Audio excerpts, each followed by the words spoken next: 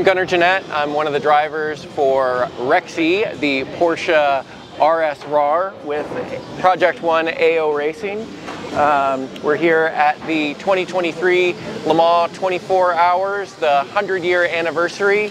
And because that race is so special, we thought that we would bring Rexy from its normal habitat in America on the tracks of IMSA all the way over here to France to show it off to the 300,000 plus people that are going to be with us for this year's 24 years of Le Mans. All right, so as the father of a T-Rex, you and your teammate PJ Hyatt, why don't you tell us about this? I mean, the livery has captured everyone's imagination, as it should. We've been fortunate to have this in the US, but not only is Rexy here in France and Europe for the first time, but this is actually not the same identical Porsche you've been driving.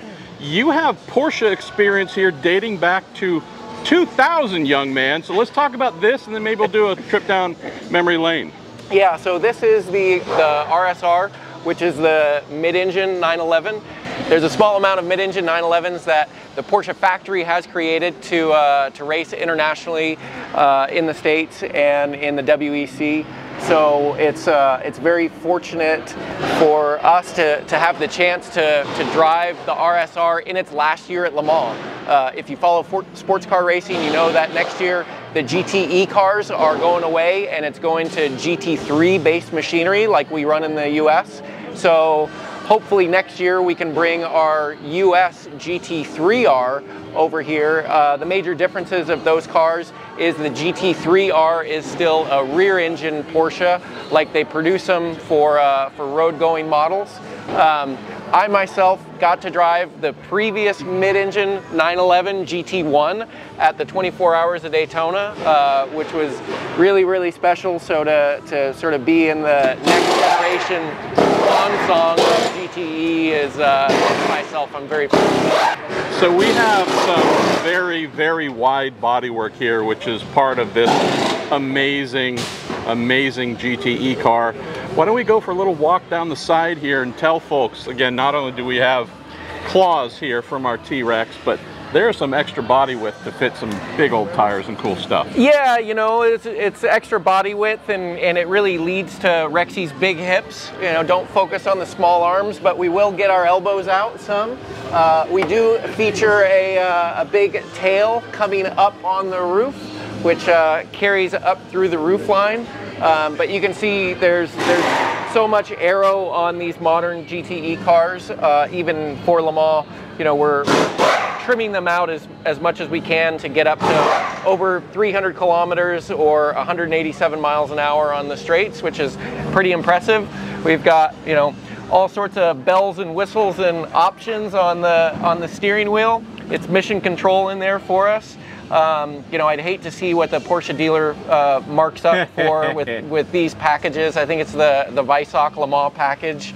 The fun part too is this steering wheel does more up and down. I mean, you can customize this being one of the taller drivers too, Gunnar. Like, you're not having to necessarily bash your knees completely when you climb in. Yeah, and previous generations of race cars, you always had a seat that was on sliders, and the pedals wouldn't move and the steering wheel wouldn't move, so you would just have to move the seat and then hope that the rest sort of worked out.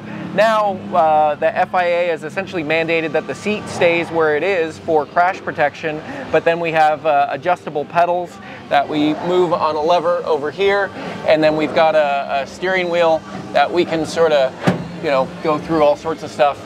And it also helps to have the steering wheel kind of clear up out of the way so you can do those driver changes in the ideally 20-second range that they're looking for you.